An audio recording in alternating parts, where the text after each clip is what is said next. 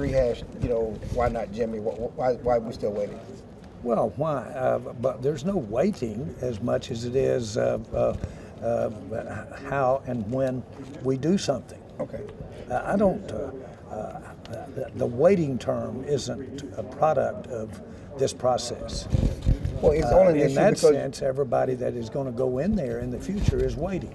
Well, it's only an issue because you said you were going to do it. Well, but do you want me to say that I'm putting Michael Parsons in? I am. We don't know that yet. Well, but wait.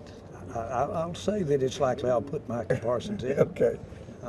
But you're projecting that he continues on the thing. But once Jimmy got in the Hall of Fame, you said, I'm putting him in the Ring of Honor. Yeah, well, the point is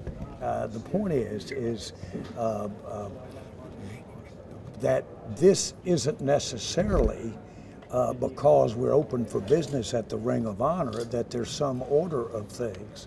When you start talking about timing, that's never been an idea or presented at all. At all, in any way, timing.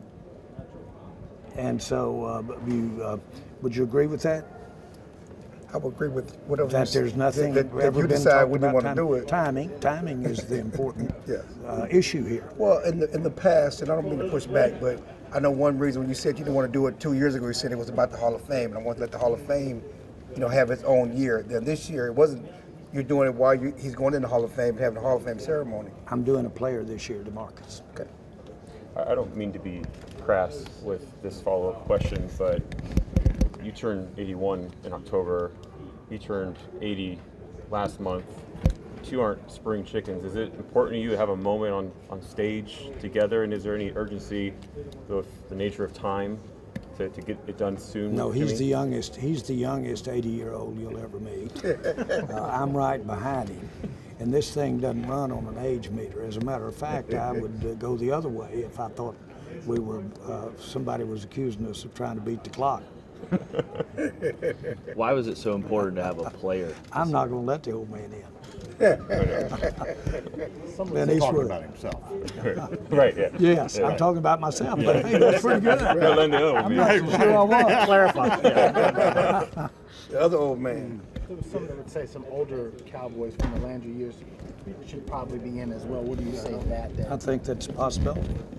I think that is a distinct possibility, and that's not meant to try to be coy. It's just a real possibility. He addressed a subject up there that is, I see, manifests itself at these gatherings of the NFL Hall of Fame inductees, and that is, it really doesn't make any difference which time you were put in, you're in. And once you're in, you're a Hall of Famer. Think about that just a minute. You're a Hall of Famer.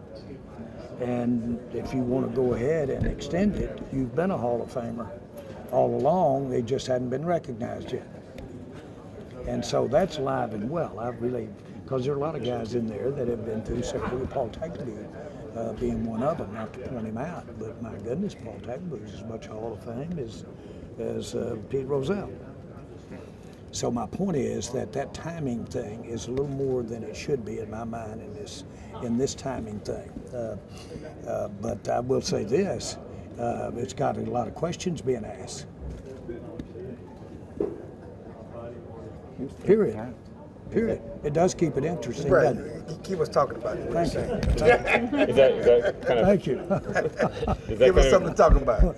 If it had happened 5 years ago, would we have a question about it today? We're talking about somebody else. We're talking about something else. We're talking about somebody else. We'll find something. And I'm not. I am. You always keep us in talking. some way. But still, the point is that I am proud.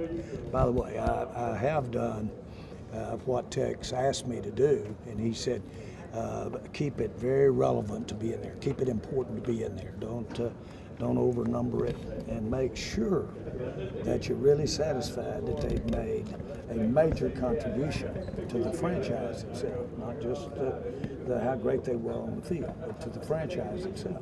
Jerry, how much? So I really take that to heart.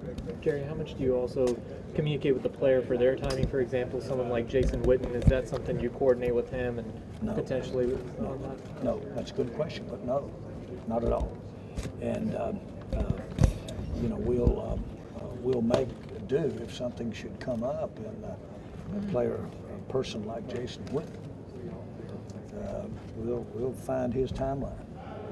Do you give Jimmy at all a notice, like, hey, we're inducting someone to the Ring of Honor this year? I Is it you? don't give any notice to any. No one knows until we announce it. No one. That's part of it. All right, we got to go. We got to roll. Thanks, everybody. Thank Yep. you.